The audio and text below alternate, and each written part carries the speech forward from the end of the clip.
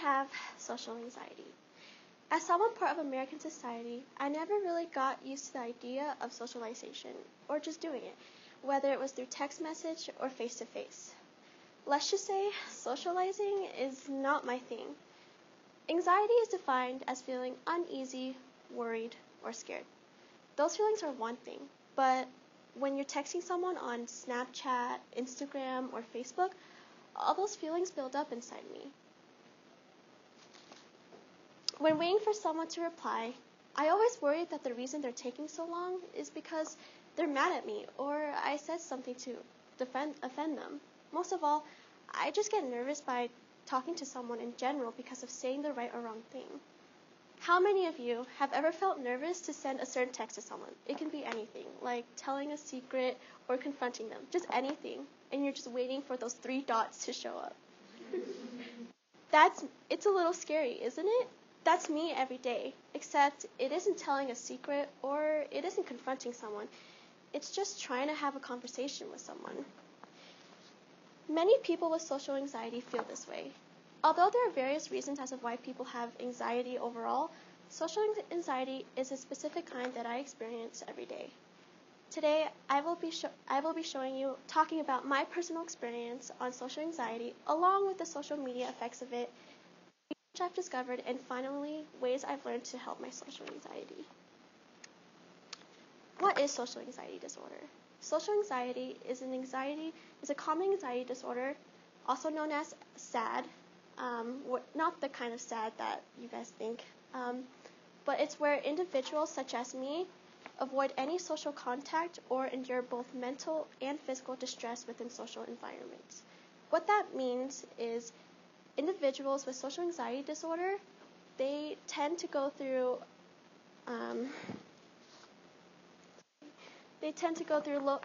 have low self-esteem, in which it causes problems such as depression, bipolar disorder, or substance abuse. However, those are none of the things I suffer through. What I go through is I am the individual where I will try and avoid any social contact. It wasn't until middle school that I started experiencing social anxiety. When I was 12 years old, I realized that talking to people started to become a lot more difficult, and it just continued to be this way as I got into high school. I never really got used to the idea of making new friendships or forming new relationships. Instead, I just found it easier to be by myself. Now that you know a little about social anxiety disorder and how I am with it, how does this incorporate to the use of social media? As many of you know, adolescents and young adults have slowly got engaged into social media. And as you see, these are the most popular, which is Twitter, Instagram, Facebook, Snapchat, and YouTube. How many of you use any of these apps to talk to people? Well, what you don't know is individuals and myself use these apps to hide behind our screens and say what we want without it having to be face-to-face. Although it isn't good to always rely on these and to stay away from people, because according to a source, Brain Blogger, they state that social media can be the ground zero in irritating pre-existing anxiety among people, as well as cause anxiety to unfold. For example, cyberbullying. You all know what that is. Cyberbullying and what it can do to someone. Cyberbullying can cause someone to receive confrontations that they don't want, and they can also receive hurtful comments. The reason, and this is why you do not want to, that's why individuals with social anxiety disorder and me shouldn't rely on these apps.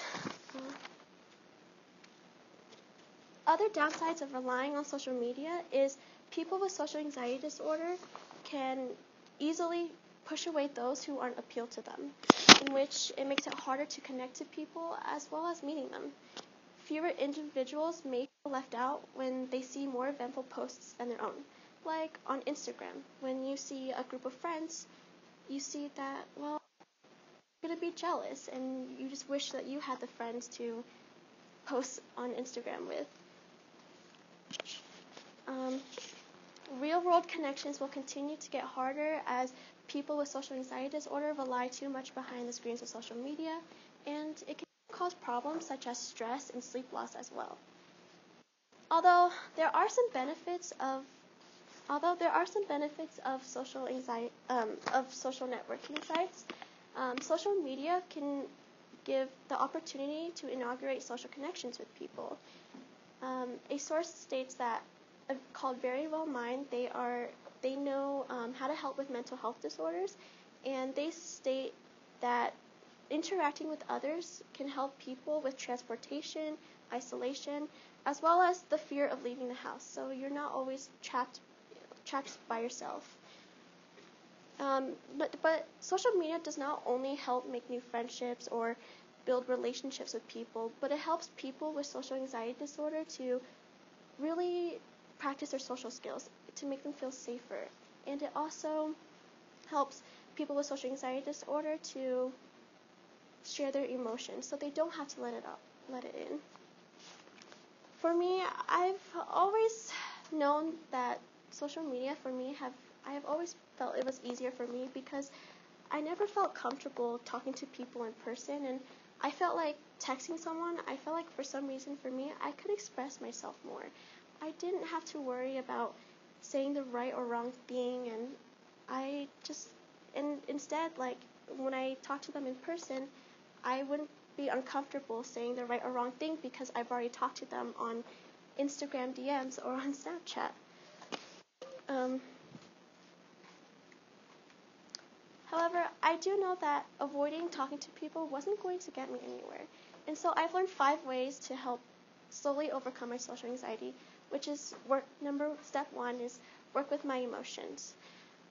I know that talking to people for me isn't easy, and I shouldn't go all crazy and freak and panic. Instead, I should be calm and patient. I should wait to see how it goes and just wait for that feeling to go away as I slowly talk to someone. Step 2 is focus on my feelings. If I'm feeling a certain way, I shouldn't hold it in. I should tell someone how I feel because it will take all that pressure and anxiety away. Step 3, using distraction techniques. Usually when I talk to someone, I get anxiety because I'm scared that I might have said something that I did not mean to say to someone. So in order to distract myself from thinking about that, I go on my phone, I play games, or I read a book because I've learned that it naturally helps you calm down after you're having anxiety. Step 4 is patience. I shouldn't assume that every conversation that I have with someone is going to go bad. Instead, I should wait and meet that person and see how it goes and just be patient. I shouldn't worry and think about all the bad things I'm probably going to say to them. And last and finally, be funny. I shouldn't be all awkward or shy or nervous. I should be humorous. I should try and make that person I talk to smile. I should tell a joke so it isn't awkward and so we're both comfortable.